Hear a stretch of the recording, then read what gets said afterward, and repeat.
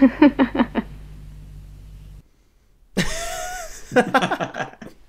hello and welcome back to the Shallow Proclamation. My name is Thomas and I'm joined by Paul. And we're watching our first Doctor Who movie. This is amazing. Paul, what is this? Well, so this is Doctor Who and the Daleks. It's released in 1965 on the 25th of June. It's the 20th biggest British box office moneymaker in 1965 in the UK. Didn't do so well yet in America. Written by Milton Subotsky.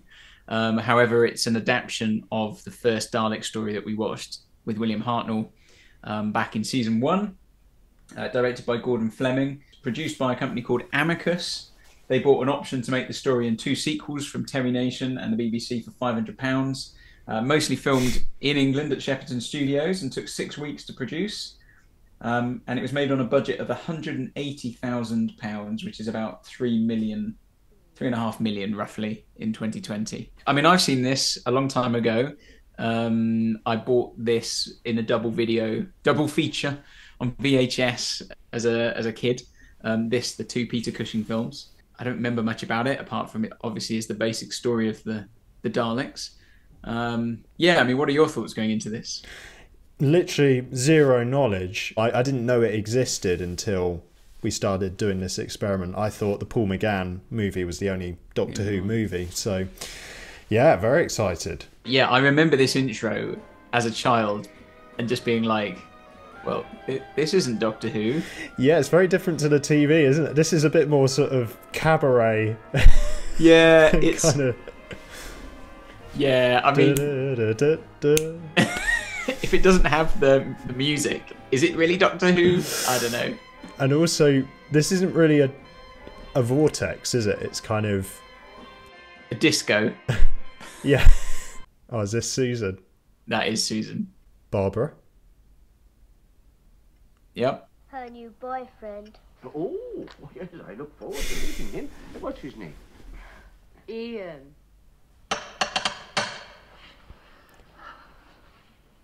Wow, so they're playing on the romance thing more in the movie than they ever did throughout 2 seasons. They're for Barbara. They're soft centres, her favourite kind. Oh, yes, of course, yes. Oh, she was here a moment ago. Well, never mind. And don't you sit down while you're waiting for her. Oh. Soft centres. My name's Ian, Doctor Who. Oh, no! How do you do? He called him Doctor Who. I can't bear that. Off we go. As if his name was like, he was Mr. Who and then he got his PhD, became Doctor Who. This is TARDIS. TARDIS, not the TARDIS. I'm intrigued by what the design's going to be of this one. Oh, that is horrible. Yeah. The door opens outwards. I like the moustache. I bet you do. It's like a school science fair's. Oh, Barbara is feeling a bit frisky and they've been whisked off somewhere. They've really kind of sexed it up for the big screen, haven't they? So this is Skaro. I mean, it looks stunning in colour, doesn't it? I was going to say, they've definitely got a slightly bigger budget for their set. Yeah. You know, and we were very impressed with the sets, weren't we? I don't know if we mentioned that before, but... The what, sorry? Ian's character, he's a bit more of an oaf, isn't he, in this? Right, yeah.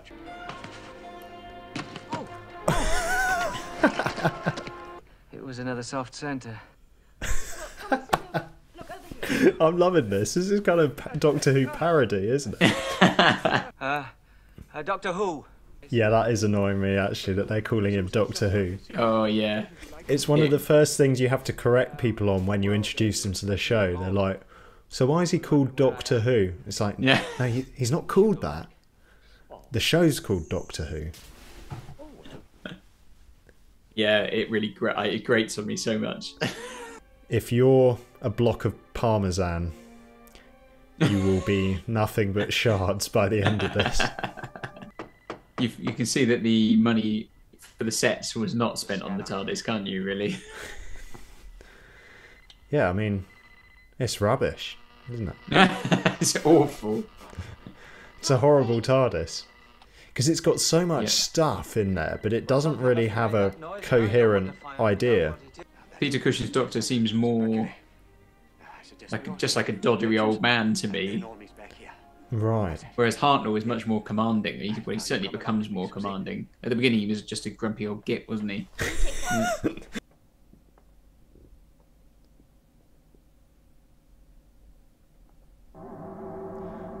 That's quite a good gag, actually.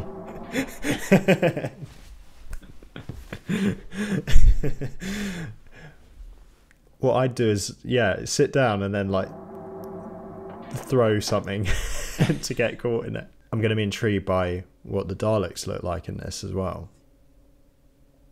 Yeah, they got legs. No. Yeah, I really like the design of this, actually. It's kind of like how people in the 60s imagined the future. Sure, yeah. There is nothing wrong with the fluid link. I just didn't want to leave until we had explored the city. Please forgive me. Is everything all right with your fluid link, Paul? Oh, I like them, actually. The red one. So what do you think of the idea that Barbara is also his granddaughter in this?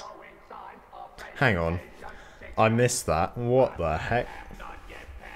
So she was just living at his house with him, you know, and Ian's come round to take her out. What are your thoughts on the Dalek design here?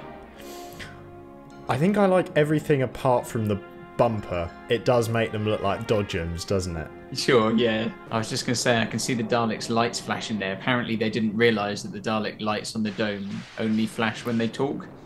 So they're just randomly flashing. I wonder if the people working on this film were themselves fans.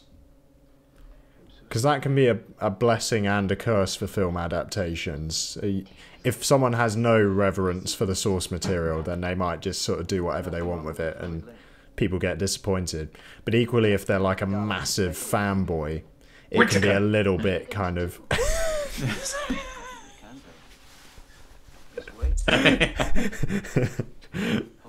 Don't get us cancelled, Paul. Sorry. Do you like my vanishing bottle? It's almost giving me Christmassy vibes. Did this come out at Christmas? No, I think I said June or July. Oh, right, sorry. So I think it was summer, you know, kind of summertime. 25th of June, so... So basically as far from Christmas as you can be. Did you say 25th of June? 25th, yeah. It's taunting me. Okay. David Bowie. I was just about to say. Oh, lava lamps. Yeah. See the Daleks in the background, their lights just flashing randomly. Yeah. Yeah, that's true. Like they're emergency vehicles. Yeah. This Dalek is reversing. Caution. Driver turning left. I wonder what meal a Dalek could prepare. Lentil dal. In fact, weren't they called the Dals before they were called Daleks? Yep.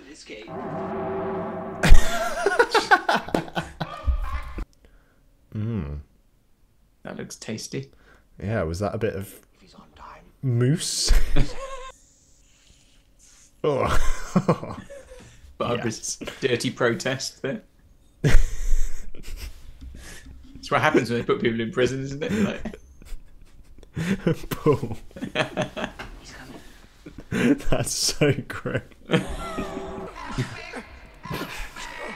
The sound effects. Hedge coming down. Oh, there it is. I knew we had to see the mutant, because otherwise there would have been nothing in there. That's pretty weird, isn't it? Yeah. It's a webbed, clawed, reptilian type hand. That motion it did there. Can you get me out of this thing? It's hot in here. It's getting hot in here. So take off all your domes. am getting so hot, I want to take my dome off. Why on earth in a city like this would there ever be a lip like that would cause problems?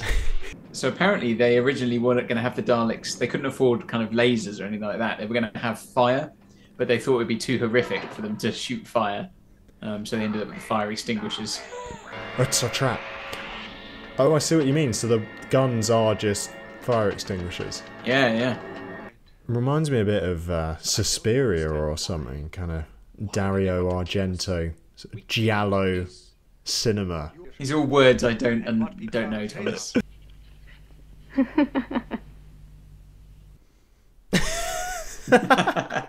So it was like in the script it just said, laugh. Woman laughs. At this point you might want to express some form of mirth.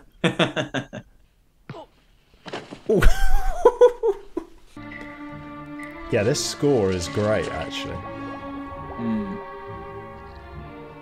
Oh, I like look at that moon. Yeah, that's a stunning backdrop actually. Nice kind of matte painting thing again, I guess. I mean, matte painting was the 11th Doctor, wasn't he? I think you made that joke last time. I couldn't resist. Oh, crumbs. It's like Dalek upskirting. Yeah. I mean, I've talked in the series about shooting the Daleks from a low angle, but this is a bit much. Yeah, I mean, it feels like that Dalek was objectified. All we can do is follow the pipes. Oh, Danny boy. The pipes are calling. Bit of a pipe dream, this, isn't it? Alright, pipe down, mate. Do you reckon those torches are piping hot?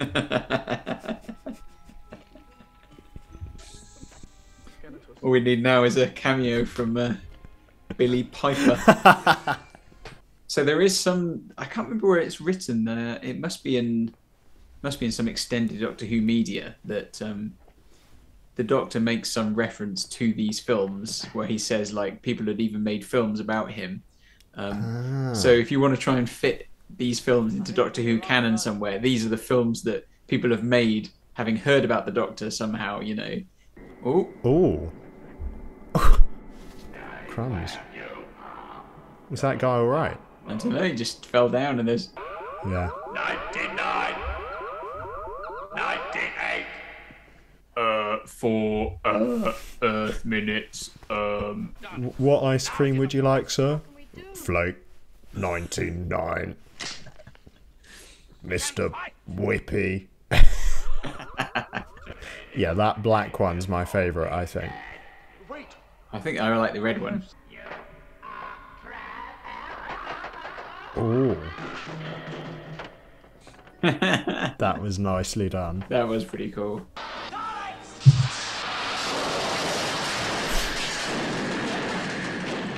Well played, Ian. Goodbye. Bye. Goodbye. Goodbye. Goodbye. Goodbye. Goodbye. Bye-bye now. Goodbye. Goodbye. Thank you. Bye-bye now. Goodbye. Bye-bye. I want to see what the... Look out!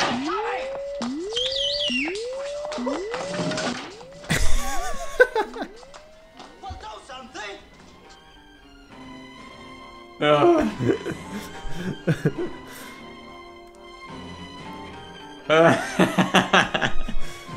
You came into this with no expectations. Where, what do you think after you've seen this now? Well, I think it was a Cushing disappointment. No, I'm joking. No, all right. Loads of positives. It looks brilliant. Apart from the TARDIS. Love it. Love the design of the Daleks. Love the whole design of Skaro, the buildings, the petrified forest, the painted backdrops. It's a minor gripe about the Dalek skirting. I think it's a little bit too pronounced, but hey, you don't see it for a lot of the shots. They look great. It's mainly about the Daleks. As for... I thought you were buffering. I mean, yeah, you don't really come away from it feeling like you care massively about the central characters, do you? No.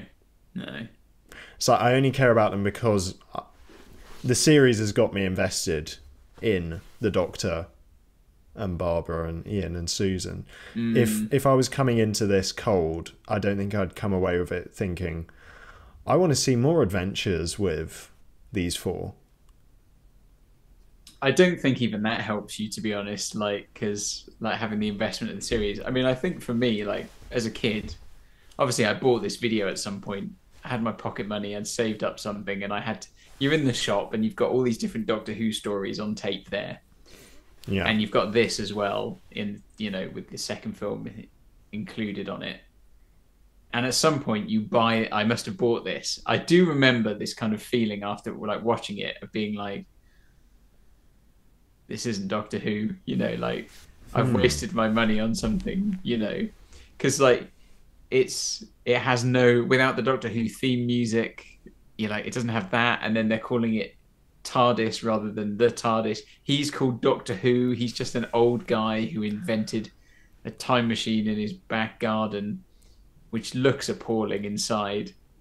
Ian's a completely different character. Barbara and Susan are both his granddaughters, and Susan's really young, and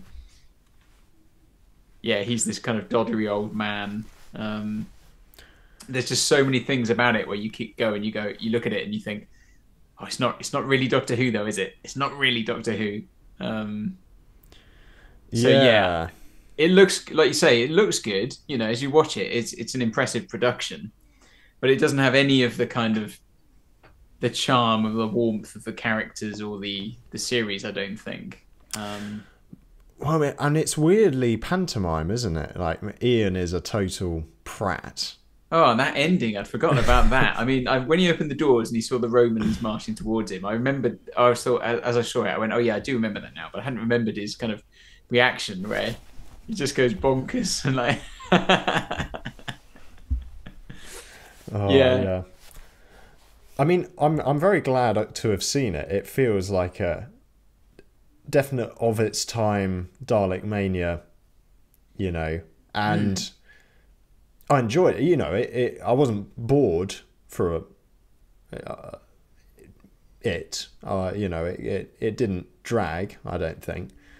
But as you say, quite why it.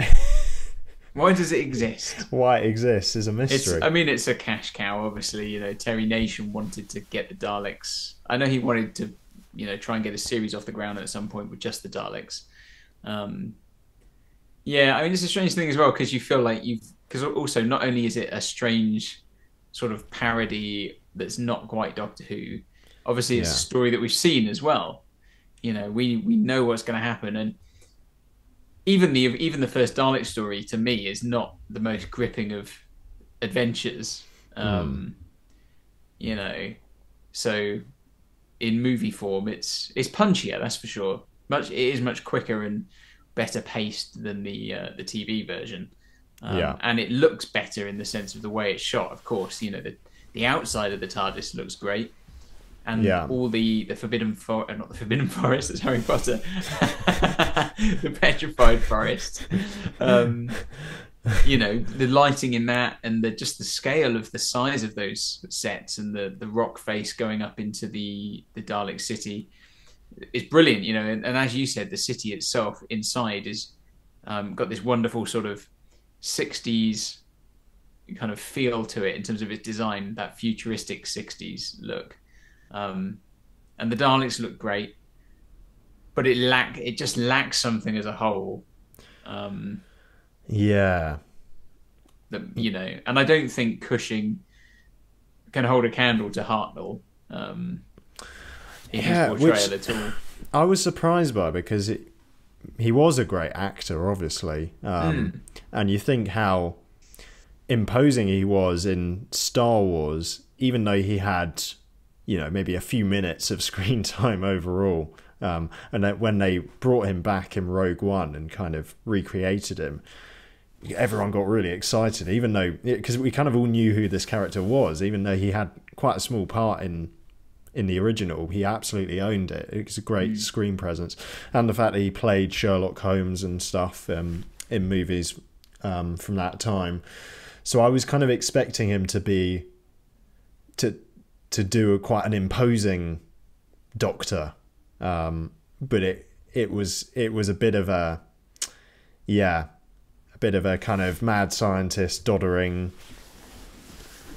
just quite slightly pathetic character, wasn't it? Which probably wasn't, which I'm sure wasn't him. It was, how he was told to play it. But the characterization's all off, isn't it? And of course, you don't get any of the. We've said Ian is kind of the oaf, the kind of Pratt figure in this version, whereas in the series, Ian is very much kind of got that can-do attitude. He was the kind of hero figure in many ways, even above the Doctor at that stage, because the Doctor was kind of a bit of an anti-hero, wasn't he? And we weren't sure about him to begin with. And Barbara was always kind of incredibly capable as well. Just, a really strong character. But in this, she doesn't really do anything in this, to be honest. Nothing distinctive at all. It doesn't have any of that. It's kind of like they took a Doctor Who story and redid it, but it's not, to my mind, it's not really Doctor Who. But well, interesting. Well, I'm glad we watched it. So there's another one of these, right? they made. There is another one, and in my mind, though, the second one is based on the Dalek invasion of Earth. It's called Dalek Invasion Earth 2150 AD, I think. And I would say it's a stronger film, personally, in my mind. Well, thanks for watching, everyone. Hope you've enjoyed this as much as we have. I mean, it gave us a laugh. Hopefully you've enjoyed it more, and then that'd be even better for you. But we'll be back soon. Yeah. Let us know what you thought of it down below. Give us a like and subscribe, and join us soon for a few more little extra bits, and then series 3. Until then, take care and goodbye.